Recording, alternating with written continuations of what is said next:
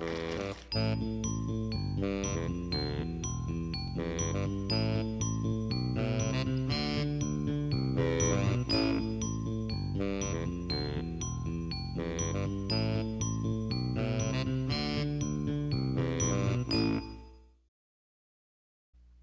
our last video, we explored what happens when mealworms, an animal, eat food. And we observed that when the mealworms ate potatoes, the mealworms gained mass, while the potatoes lost mass. We also saw that the BTB turned from green to yellow, meaning that carbon dioxide entered it. The carbon dioxide must have come from the mealworms, who, by the way, got their energy from the potatoes. And that's all well and fine at the macroscopic level, but now we want to zoom in to the nanoscopic level to understand what the atoms and molecules are doing. But before we go any further, let's establish our goal for this video. By the time that you finish watching this video, you should be able to use a chemical reaction to model what is happening in animals at very small scales. That means we're talking about nanoscopic and microscopic scales. This means we'll have to use our molecular modeling kit and revisit our rules of molecular bonding. So the atoms that we'll be dealing with most of the time are hydrogen, oxygen, and carbon. Hydrogen forms one bond, oxygen forms two bonds, and carbon will form four bonds. In this kit, hydrogen is white, oxygen is red, and carbon is black. Now, when we conducted our investigation, we saw that the mealworms took mass from the potatoes. But what chemicals are potatoes made of? Well, this might sound a little odd, but potatoes are actually made mostly out of sugars. The reason why potatoes don't taste very sweet is because these sugars form long chains called starches, and starches are not sweet. Now, a sugar molecule looks like this, and we can draw out its structure using carbons, hydrogens, and oxygens to show where each atom goes. Notice the distinctive hexagon shape, with carbons making up most of the ring. What else do we already know about animals that might help us understand what's going on at the nanoscopic scale? You probably already know that animals have to breathe air to live, and that means oxygen. So maybe we can consider oxygen one of our inputs. So when you think about it, we already have both of our inputs or reactants, sugar and oxygen. Now we can write these out in words. We can also build the structures using our molecular modeling kit. We can write out the chemical formulas showing how many of each atom each molecule has, and we can also draw out the structures of each molecule. So at this point, we've established all of our reactants, all the inputs to this reaction. Now as far as the outputs, we've already seen that carbon dioxide was produced. And if you've ever paid attention to your breath on a cold day, you would know that water is also produced in animals. So let's complete all the ways that we can show our outputs, or products. So here's the structures that we can build from our molecular kit, here are the molecular formulas, and here are the molecular structures as drawn. So here we can see we've completed the products side of this reaction, and we call this reaction cellular respiration. And the point here is that animal cells take in sugar and oxygen and release carbon dioxide and water. But all is not well here. So look carefully at the reaction that you see on the screen.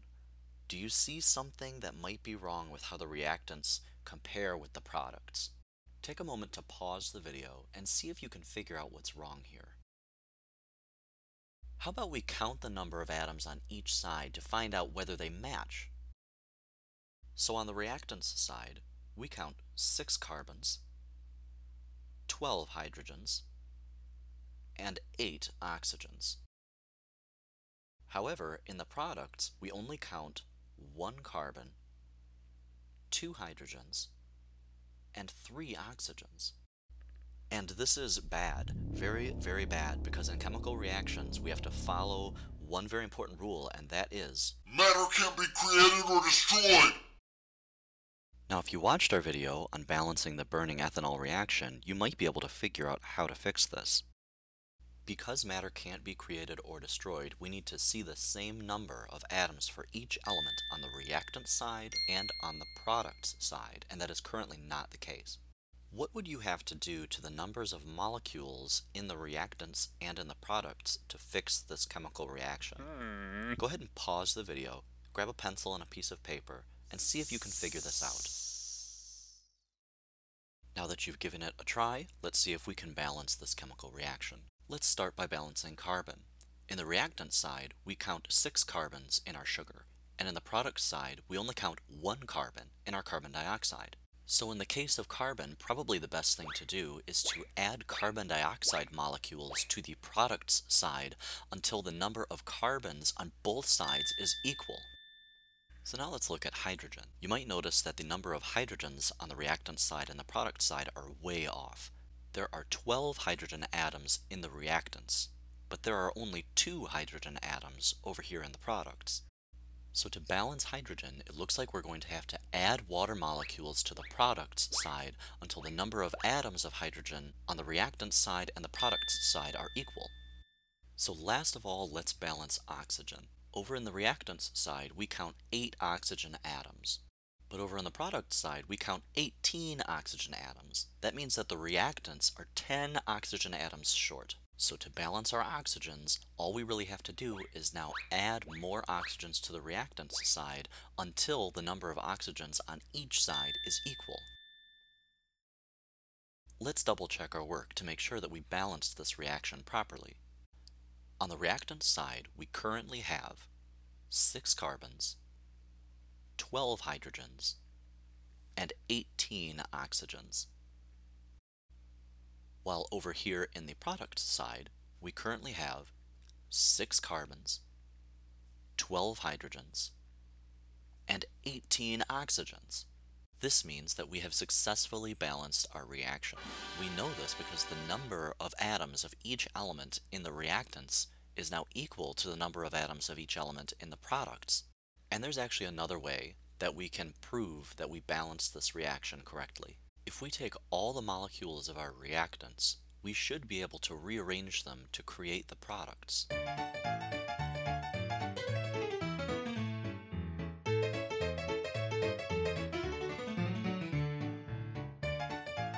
So when we rearrange all the atoms, we can see that we create all of our products, which means that we must have balanced out our reaction properly. And there's one more way to write out our balanced reaction. We can use what are called coefficients to show how many of each molecule there is in this reaction. In this case, oxygen, carbon dioxide, and water all have the coefficient of 6. 666. Pick up sticks. So here's the complete balanced reaction for cellular respiration. This is how we usually see it written out.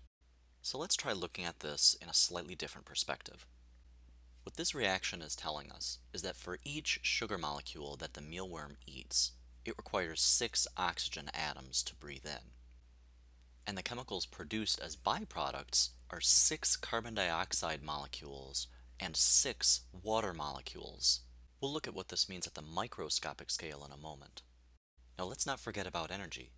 If you watched our video about burning ethanol, we discussed high energy bonds. And in general, that means bonds between carbon and hydrogen and carbon and carbon. And we find these high energy bonds in our sugar molecule.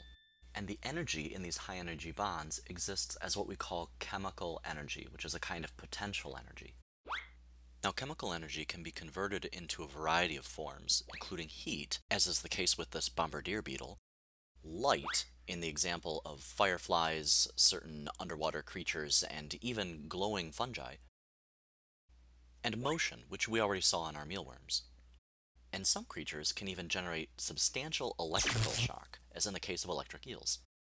So all that our mealworms are really doing is converting energy from their food into other kinds of energy. At this point, we've almost met our goal to be able to use a chemical reaction to model what's happening in the mealworms at very small scales. The last thing we really have to do is to consider this process at the cellular level. That means the microscopic scale. So if we picture one of the cells inside of our mealworm, we have sugar and oxygen coming into the cells. The worm consumes these. And don't forget that we have chemical energy riding inside the bonds of the sugar molecule. And coming out of this cell as waste, we have carbon dioxide and water molecules, producing useful movement energy in the process. And this whole reaction that we see taking place in the cells of organisms, we call cellular respiration. Let's review our goal to make sure that you met it. After watching this video, you should be able to use a chemical reaction to model what is happening in animals at very small scales. If you can't do that, go back and watch the parts of the video that you don't understand. But remember, Science is not just about answers, it is also about questions. So at this point, go ahead and pause the video and come up with some questions that you still might have about cellular respiration or our mealworms. So here's a few interesting questions that we came up with. What causes the mealworms to increase in mass? What other chemical reactions are happening in the mealworms? And are there any chemicals besides sugar and oxygen involved? So until next time, remember, you can learn anything.